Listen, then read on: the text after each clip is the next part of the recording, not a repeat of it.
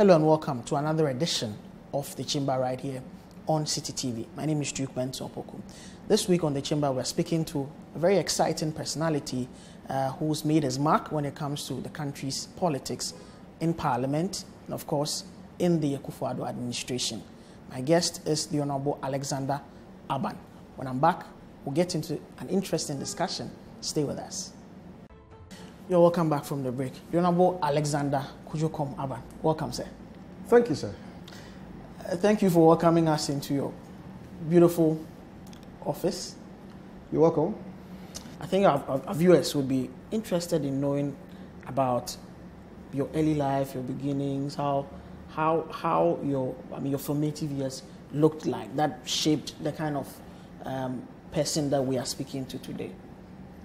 Thank you very much. I was born some 47 years ago to some two very, very poor persons at a village called Gomoa West in the central region. Let me state here that I have got here by the strong hand of God, because by the story that I have, I did not have the formative years of what I may call normal family life, because I did not come to meet my parents living in amity.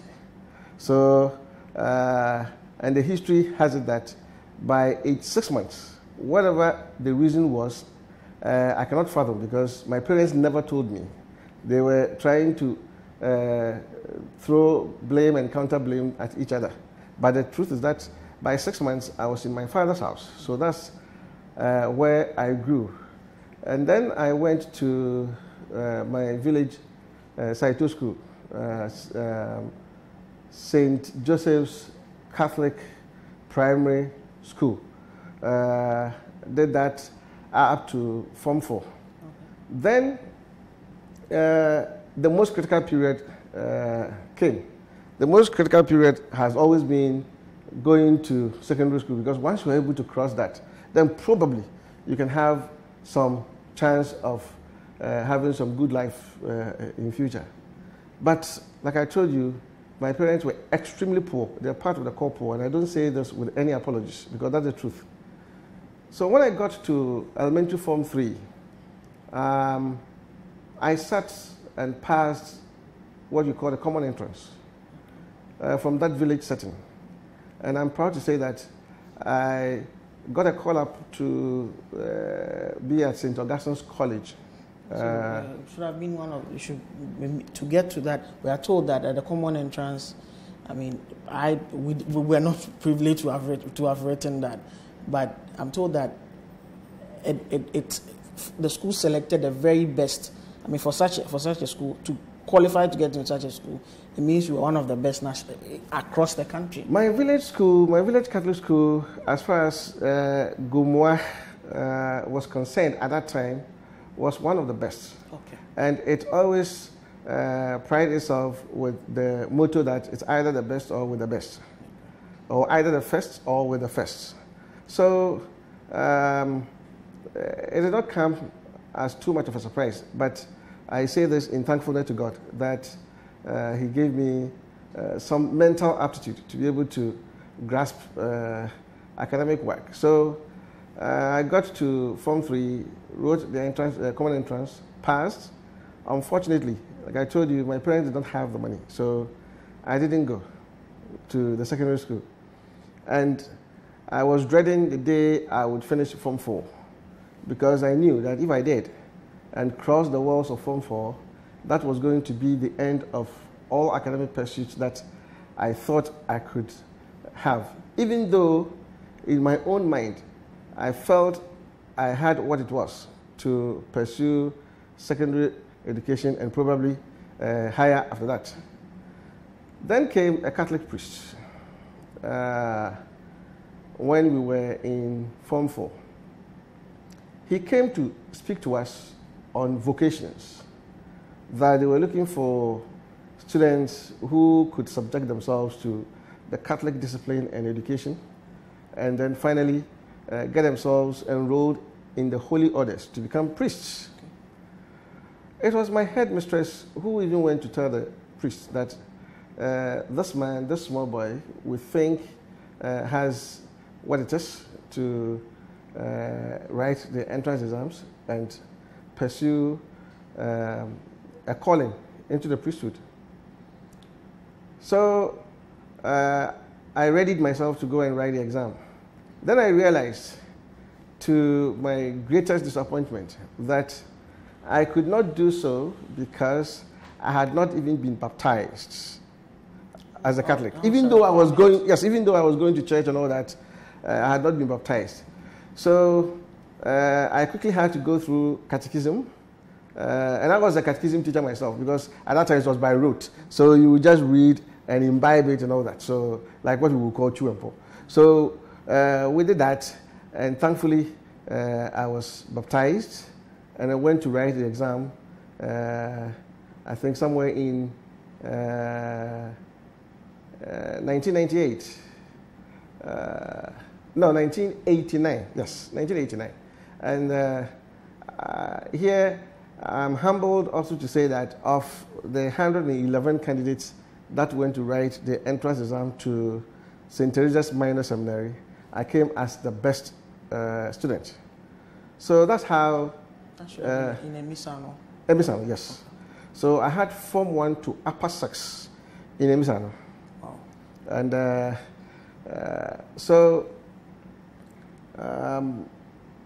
in September of 1989, I went to St. Teresa's Seminary. Going itself was a difficulty because I cannot say it any more than I have done, that my parents were very poor. So I could not get most of the things on the prospectus, but I had to go anyway. So I went with my friend, who is now a Catholic priest, Francis, and we had a senior there, Father Joe. So we went together, and when I got there, the reality actually dawned on me, especially when we finished with the first term. Then I realized I did not even have a bag, because I put everything that I had in some trunk that my mother had left there.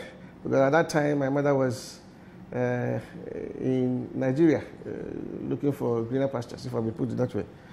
So I had to return with a polythene bag. At that time, those days, it was done, I think, in Côte d'Ivoire. We had the elephant on the one side and the calendar year on the other side. So that's what I put my few things in, and then came back. But when we went to the second term, our result did not come. So when we went to second term, then I was told I was second in class. And all this while, I think the priests were watching me, and they could feel palpably that I was going through some difficulties. That was when, unknown to me, they wrote to my parish priest that they had found in me a very good student, but they could feel that I was going through a lot of financial challenges. So if he could try and look for some benefactors to support my pursuit towards the priesthood. So one day I had come back from the seminary on vacation. Then came Father George, may he rest in peace, with a man that I knew hazily from a distance. So when they came, they took me somewhere, and I could hear the priest telling this man, which I knew from a distance, that, oh, Kwamina, this is the young man that I want you to take care of. So the story was then taken up from there by this Mr. Kwamina Abban. So he asked me, young man, who is your mother? I mentioned my mother to him, and he realized that he didn't know him. He didn't know her at all. So he asked me, how did you come by your name Abban? Who is your father? So when I mentioned the name of my father, then he told the priest, oh, father, this young man is my child. There was a need for some kind of explanation. So the only explanation was that he is the step or the half brother of my father by a different another mother. So he quickly asked me to leave. That was the end of the deal. So he came home, spoke to my father, and before long, I had been invited to go and see Mr. Abban at Aguna Swedru. There, I had to go with my prospectus, and everything was bought anew. So that was when I got a bag. That was when I could put on something that looked like, yes, a student's uniform and all that. So this is Providence weaving its way through right from the Rampon up to Emisano.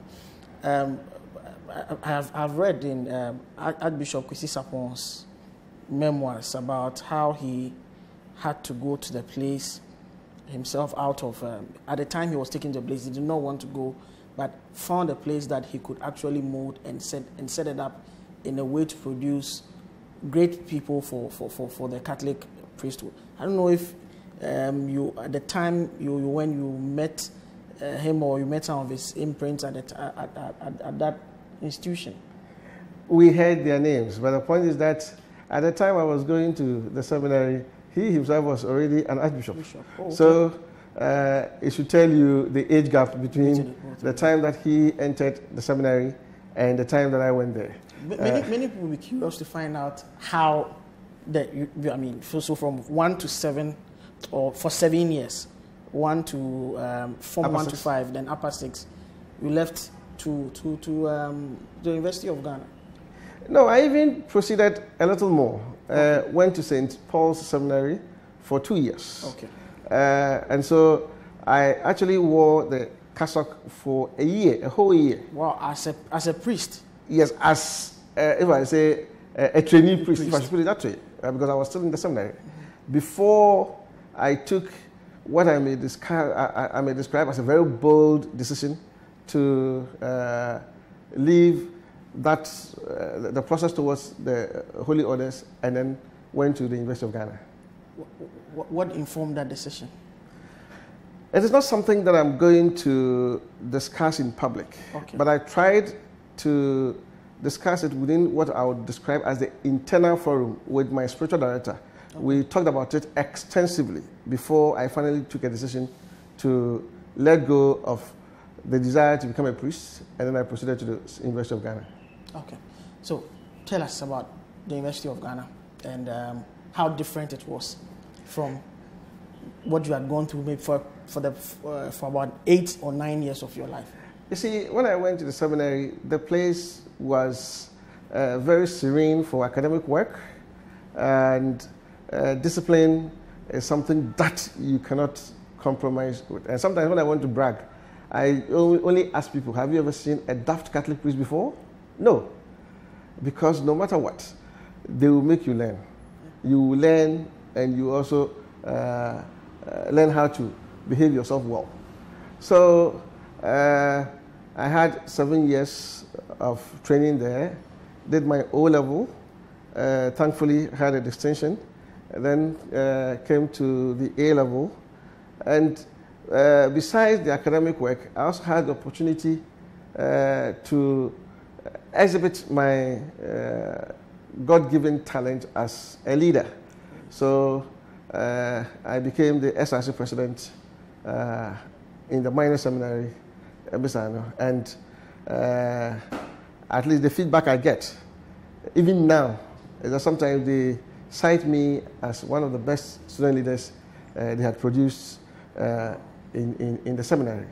So I proceeded to the major seminary at Sochum, and there too, because I was in double minds trying to get to the university, I decided not to put my hat in the ring to become SRC president.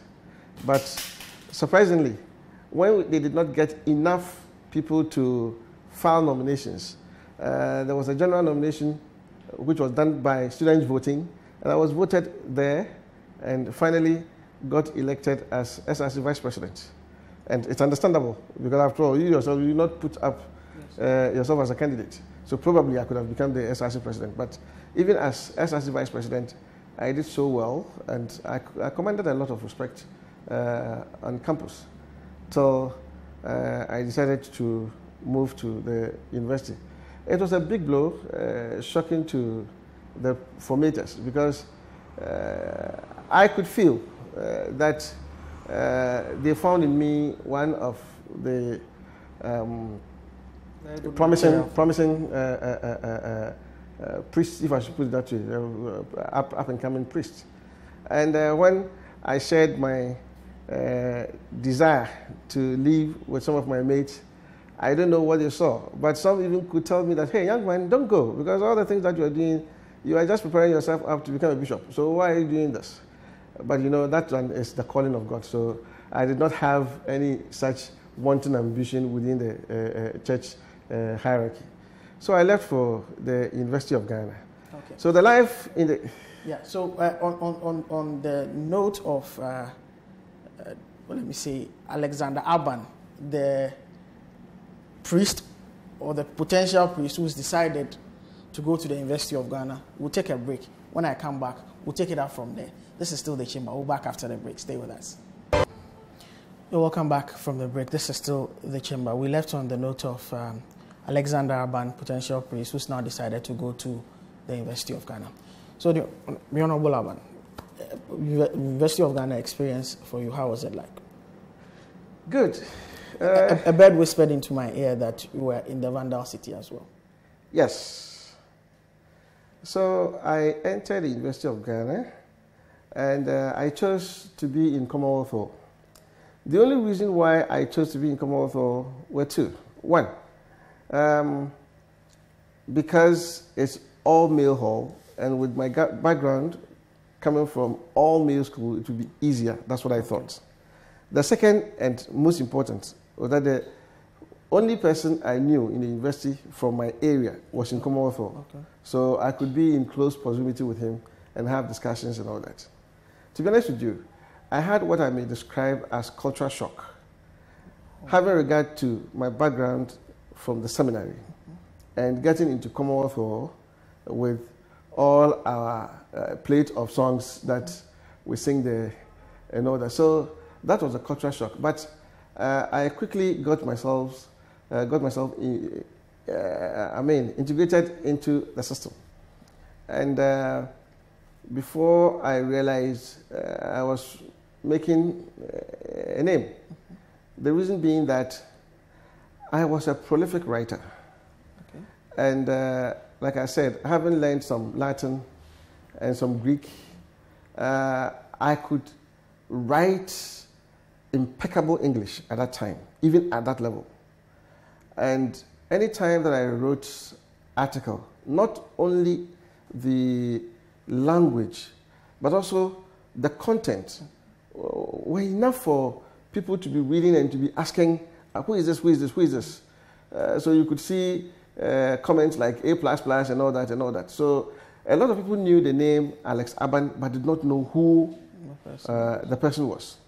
And on occasions that we went to meeting at the observatory, anytime I picked a topic to discuss, I realized that I held my audience spellbound.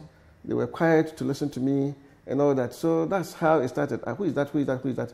Until people came to ask me if I wanted to run for office in the university. I politely turned it down and told them that it's not as though I could not, but the kind of financial outlay in this, I'm not cut for it. Not that I could not do it. So I had to even tell them my background as SRC president in the minor seminary, SRC vice president in the St. Paul's Seminary, and then school prefect in my village school, just to prove a point that, yes, what they thought they had seen in me, I had actually displayed it earlier, but I did not have the money to contest the way they wanted me to do, because running for office in the university was quite expensive. But they insisted. So I told them that instead of SRC, I would rather want to do JCR, which they agreed. And so I started the campaign without a schoolmate, without a classmate. But I had some people from St. Pope John's Secondary School, who by reason of my coming from the seminary decided to associate with me to say that I'm a Pojoba. So I got the Pojoba people to be my core constituency within the hall. And on and on and on and on, I contested and became the JCI president of Commonwealth Hall. That's huge. Yes. Because Commonwealth Hall JCI presidents are usually what you would call the anti-management type, always speaking for the very ordinary student, if I may put it that way. Yes, and there's a lot of pressure on Commonwealth JCI presidents because everybody in the hall has an opinion that they think the JCI president. If you look at how the council meetings are organized, everybody has a say, and if you don't deliver, you will be impeached. Yes, we will talk about impeachment very soon because in Commonwealth Hall, some way, somehow, you may be threatened with impeachment. I became JCI president. It was going very well. Then some misunderstanding crept in. It was misunderstanding between the accredited leadership that I led, that's the elected leaders, and then the chief vandal and his outfit. It has been a very powerful institution in the hall. But the crop of chief vandal and his group that I had, for one reason or the other, did not exhibit the spirit of vandalism the way we describe it in the hall. Because you see, the differences were that they would organize some program and would try to make some kind of unhealthy profit out of it, which by my background was quite alien to me. And I felt that that was the breeding ground for corruption, right? So they would bring some ridiculous budget to maybe buy bananas for the CVC choir and all those kind of things. And before they realize I have brought the drum myself, so things were not going very well. Then it got to a head when they felt that I was a stumbling block to their progress in this sense. So they fomented some troubles and created some trump-up charges against me that they wanted to impeach me. We went through that whole process again, and thankfully they could not marshal the numbers to impeach me. But thereafter, the tension in the hall was just so much that the hall master at that time, Professor Harry Akusa, invited the old vandals in, and that was the beginning of how I got into politics. Okay. So everything probably is providential, because when the old vandals came, obviously they wanted to know the facts which had led to the tension between the accredited leadership of the hall and the traditional leadership, as we call them. So we went to KEK, Justice Koomson, may he rest in peace. We went to his house at Hacho with some old vandals, including my boss, Kwekwa Ajimamenu, Geoffrey Kobler, Nkatia Sapon. Geoffrey Kobler, may he rest in peace. So we went there. After going through all the facts, then the old vandals were shocked. And they said that my only crime was that I was protecting students' purse. And that was the only reason why the chief vandal and his outfit were trying to get rid of me so that they could have their way. It was that singular act which made the old vandals decide that it was necessary that they assisted me and pushed me into national politics early enough, because they felt that with what I had exhibited in the university, if I continued like that and became president, even in this country, I could change the fortunes of the country. And that's how I entered politics. So that's recognizing some strong streak of ethics at that level. But you didn't tell us what you read and how that dovetailed into the legal career or law career that you're pursuing. Okay, as far as the academics are concerned, when I went to university, my real intention was to read law. Okay. But I was not given that course to read. I read geography, archaeology, and classics. Okay. But I majored in geography. Okay. But at the back of my mind, I knew I was just using that as a step to move to what I really wanted to do. So immediately after the first degree, I did my national service as the alumni relations officer for Commonwealth Law. Okay. And immediately after that, I applied to go to the Faculty of Law. So I actually lived on campus for 6 years. Wow. Okay, going through all of that. We'll come to the issue of legal education later on, which is something that is very, very, very important, especially looking at the incidents and what has happened this week. But so, I mean, this encouragement from old vandals got you into politics. And I'm sure you also, after you became a lawyer, you also had experiences to boost your capacity as a lawyer. I'm asking these questions because I want to find out how all these dots connected before you got into, represent the people of Gomoa West. Okay, so this is the story. The old vandals who mooted the idea at one of the meetings and decided to finance it were from both sides of the political divide. Okay. Just that I don't want to mention names, but you could find that the only common denominator was that we're all old vandals, but some were persuaded towards NDC, others persuaded towards MPP. But the common thinking was that this is a good person who can bring some kind of change in the future. So let us just push him into national politics. So I had my first primaries in 2003. Okay. Yes, I was a student at the Faculty of Law then. So I went and did so badly by way of votes because at that time I had only 8 out of 111 votes. We were 5 that contested, and I was the last. In a rural constituency, you must understand. Mm-hmm. A young man, not married, schooling, not rich, not working. All these social defects were odds against me.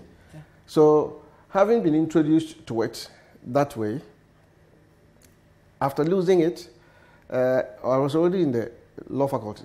So I completed the law faculty in 2004, proceeded to Makola, or the law school, and then got called to the bar in 2006. In 2008, I decided, and for genuine reasons, that our candidate, Joe Hackman, who had won the primaries in 2003 and proceeded to win the seat against the formidable person in Amabenyuado, may she rest in peace, it was necessary to give him the free hand to contest again. He won the primaries under some controversial circumstances. So there were a lot of people who, though MPP, decided to kick against him in the general election.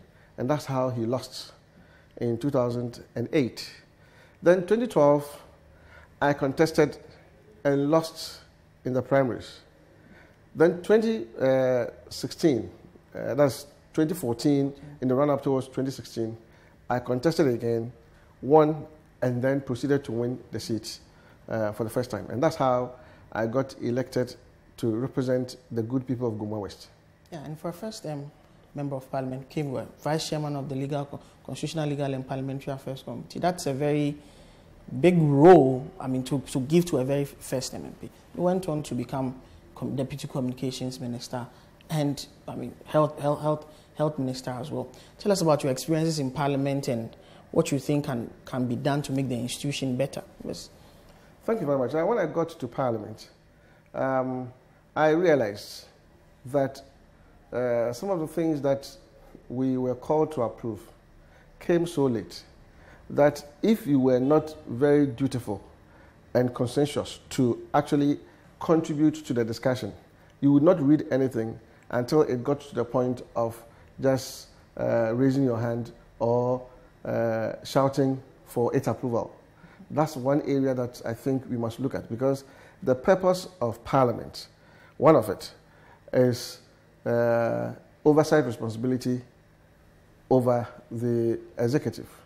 And so if you are going to oversee somebody's work, then you must grasp it very well to be able to understand why certain line items have been listed for expenditure and all that. But if you don't get the report and the necessary documentation for you yourself to read and understand, then you realize that you will not be able to exercise your function very well. The other thing, which is also the deliberative one, also even springs from that. Because if you're going to deliberate on an issue, and you yourself, you are not very well versed, you are not prepared, how are you going to speak?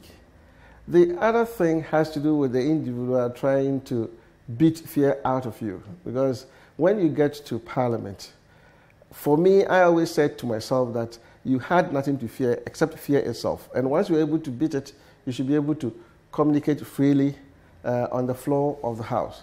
It is just unfortunate that sometimes the aura of the place, which creates some kind of intimidation and inner inertia on the individuals, gets some people who would not even utter a word. Not necessarily that they are daft or they are stupid, but that they would not even muster the confidence and the courage to even contribute to the discussion on the floor. It is just unfortunate that I did not get the nod from my people again. I believe that if I had, probably I would have given a shot towards leadership in the House, because I think I was not doing badly at all. It's unfortunate that when you're coming from the rural constituency, these are not the things that they look at. They are looking at you as a proxy for development. And so government has not done this road. We are looking for this, we have not got it. And so we have to just vote against the parliamentary candidate or the MP. Sometimes it also has to do with the orientation that we have. In some places you go there, they see it as though it's a religion. So that's it. In my constituency, they vote NDC a lot. And so you have to do a lot to be able to convince them, right? But that road was a big blow to me and to probably my aspiration in the chamber. Yeah. But if not to cut you, sir, but if you, I'm sure you've done an introspection over the period. What could have been done better in your term because I mean, it looks like it was a ripple effect across the coastal zone. Most of the seats the NPP lost won in 2016, they lost in 2020.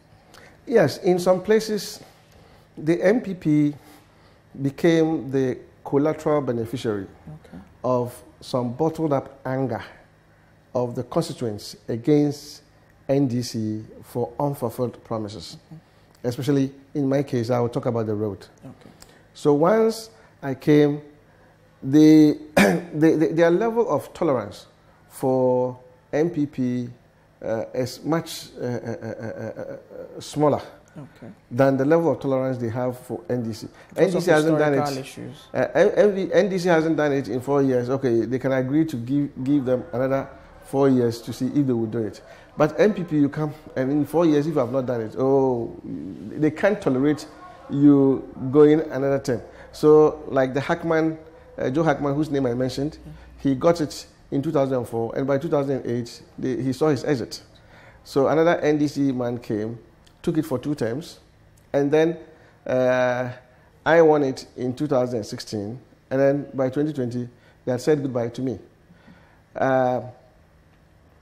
So these are some of the things. But one critical thing that I have found, which I think permeates through our politics throughout the country, is monetization.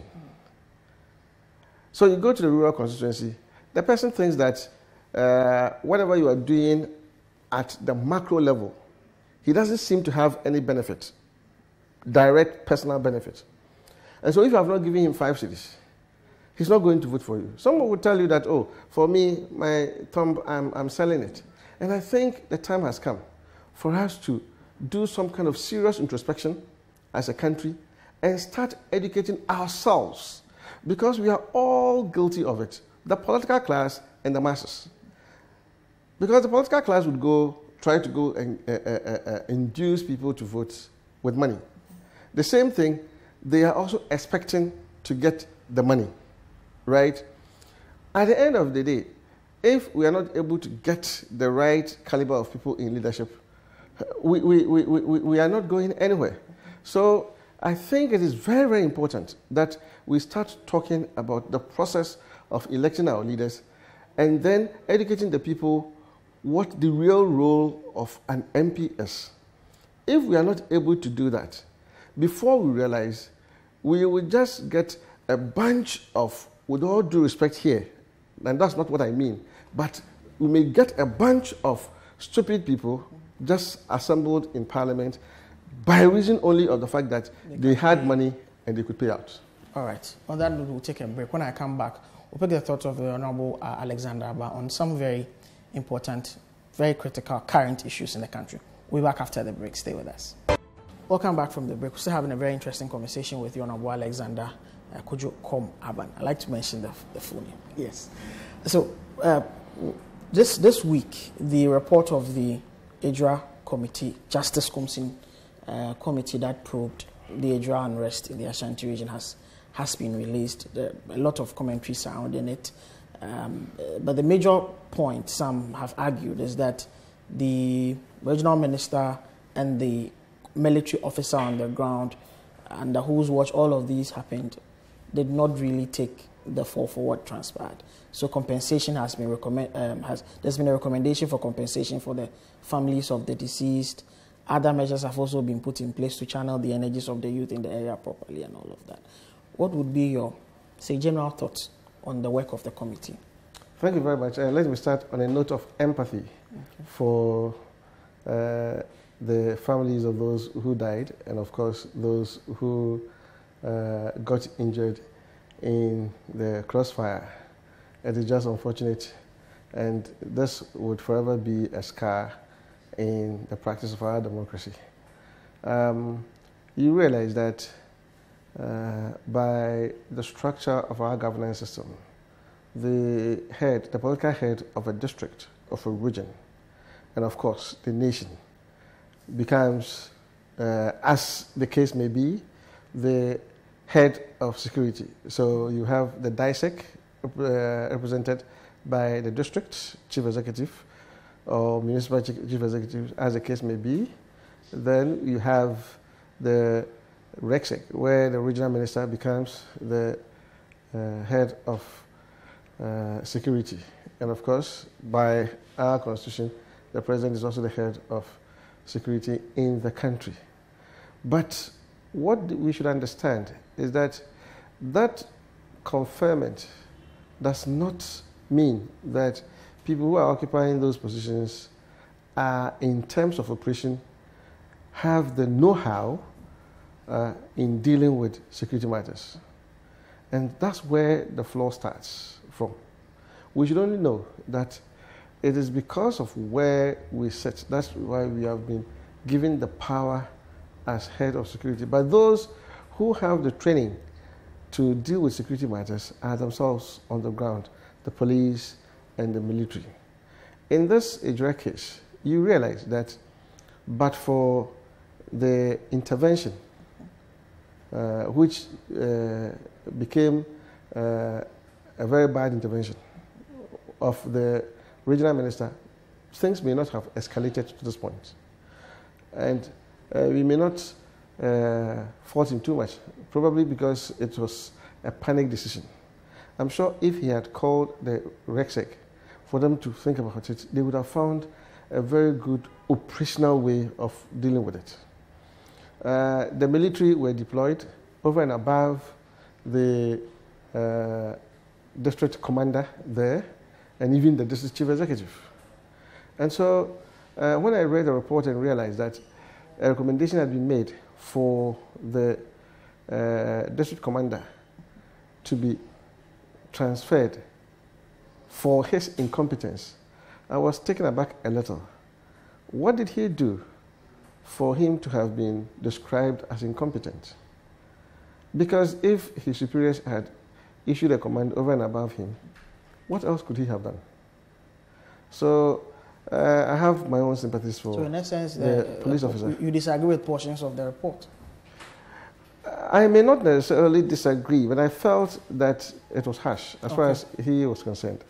Yes. So probably if the white paper is done and it becomes a judgment, probably he could go to court to challenge that portion. Because the thing is that once they have described him as incompetent, it's part of the record. Yeah.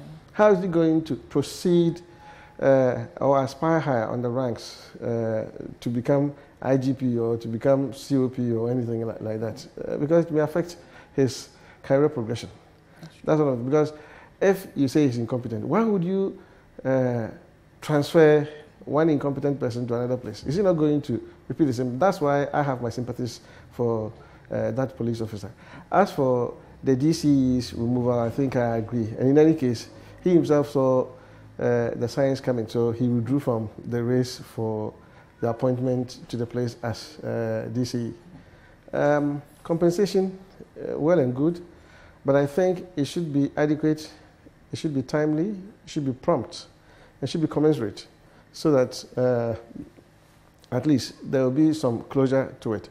But the report was silent on the regional minister. That's exactly what I was going to say. It appears to me that the regional minister and the military seem to have had a field day. Even though, shred of all the other things, the real issue were caused by his ill-informed command and the obedience to that command by the military. Because I believe that he also has some mea culpa to say to the people that he may have acted wrongly. Yes. Okay. Let's look at another recurring issue. I remember your time in Parliament was one of the things that you also spoke passionately about, probably because of your diverse training in the law. It's about the entrance exams into the law school. Almost every period, it becomes another major issue of contention in the country. This year, almost 3,000 students wrote the entrance exam, 790 students passed, almost 2,000. Would have to maybe try again or join the backlog of students that are currently still, many still struggling to get into, after doing the academic part, wanting to go do the vocational part or the BL, or the Bachelor of Laws. The issue of reforms in legal education, how should it be approached? Thank you very much. Let me start by agreeing with the former Chief Justice, Madam Sophia Akufo, that 100 good lawyers are better than 6,000 bad lawyers. Okay. But within that statement is a call for a balancing act. But before we understand this, and because we are educating the public, let me do some little history of this so that people will understand how all these things came about. Okay. And I'm going to try and summarize it.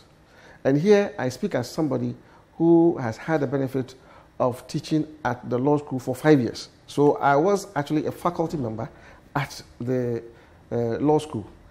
The whole thing is historical. You know, in those old days, before you became a lawyer, you had to go to London or you had to go to UK to go and learn law. So people like Acha, Abban, all those old names, they went to UK for legal education. Then Kwame Nkrumah started the Ghana School of Law, where with first degree, you could go and do 2 years QCL, Qualifying Certificate of Law, and then you will go and do, that's the academic side, then you go and do the practical side for 2 years, and then you become a lawyer. University of Ghana started law faculty. So in the whole of the country, we had only University of Ghana producing law students, feeding the law school. So in those days, they could admit, I mean, the highest they would admit would be about 80. So they would be in Makola and meet the stream that is coming from the QCL. So they would graduate. And when you got your LLB, it was just a seamless transition. You did not need any entrance exam. You did not need any interview. All you needed was to get your LLB from the University of Ghana, and then you continued. Then, over time, other public universities started running law programs. They were also joined in by private universities that sprang up. And surprisingly, all of them tried to include law in their the courses that they were doing. So within time, there were a backlog of law, LLB holders who were all trying to enter Makola. So this examination and all that became a sieving procedure to get probably the creme de la creme. It is not to say that they are stupid, no. Because anybody who has been able to pass the LLB at least can be given some modicum of respect that he has some knowledge in the law or some proficiency in the law. So that's what happened. In an attempt to resolve that problem, Makola didn't have enough space. So they had to create 2 satellite campuses. One was on the campus of University of Science and Technology, Kwame Nkrumah University of Science and Technology in Kumasi. The other was in Gempa. And I remember very well that I had to travel to Kumasi every week to go and teach. So that was how it was to resolve part of the problem. The issue of space. Yes, the other problem was also to, was also to, take more people than the facilities could accommodate. Now, this is the problem. Now, I don't think that they have enough resources to quickly put up big buildings for accommodation of all students who have had the LLB, right? What we must also know is that in the case of Ghana, it is not like the UK where the very bright ones are admitted to the bar as lawyers, where they call the barristers, right? And then those who cannot make the mark are made solicitors. In Ghana, everybody becomes a solicitor and a barrister at the same time. And that's where care must be taken. Because, to be honest with you, I've had the privilege of teaching there. Sometimes you would read somebody's script and you ask yourself whether he passed through the walls of the law school. Because, you see, take it or leave it, the language by which we communicate the law is English. And sometimes you would read and realize that the person is not making any sense. So it does not necessarily mean that anybody who is holding an LLB certificate should automatically become a lawyer. So probably we should start looking at ways of making solicitors and barristers as one solution. The second thing is that when I went to the US, I realized that you finished the law school there, which is equivalent to our law faculties. You finish the law school, there's no other law school for practice where you have to go like Makola. And so to me, it appears the existence of Makola has become anachronistic. Okay. It was established to deal with some problem. That problem doesn't exist anymore. And so to my mind, we should have a system where individuals could be accredited to run the practical courses. By this, the General Legal Council should only be a certifying and an examining body, and then a regulatory body over our practice. Okay. In the US, at least I can talk about the New York Bar and the Massachusetts Bar. They administer the exams in February and then in July, but did not have any school of their own where they train people. So you go through your own training, either by yourself reading and going to do your own court rounds to see, or you go, just like the accountants do in Ghana, you go and have your own private tuition with the guidance of the syllabus produced by the Ghana School of Law, the General Legal Council, okay, so that you could go and write the exam. That would deal immediately with the space issue. So it will mean that the General Legal Council does not need to even go and put up school buildings, infrastructure. All they need to have is a proper administrative setup that will deal with administering exams, certifying them, and then regulating the practice. Just like the way we have ICA Ghana, right? So the General Legal Council will then become like the WAEC of law exam, so that they do that, and after that, they will still have a continuing obligation in regulating our practice. If we do that, all this issue of our people going to Gambia to go and get called there, and they come and do the post-call, and people going to Rwanda and all that, will cease. Yes, we need lawyers, but we need very good lawyers. Is there anything in the works? Should they expect a comeback from the Honorable Alexander Abban going into 2024? You can fuse that into your final message to your constituents. Thank you very much. Let me first thank the people of Gomoa West for at least granting me the opportunity to serve them for a term.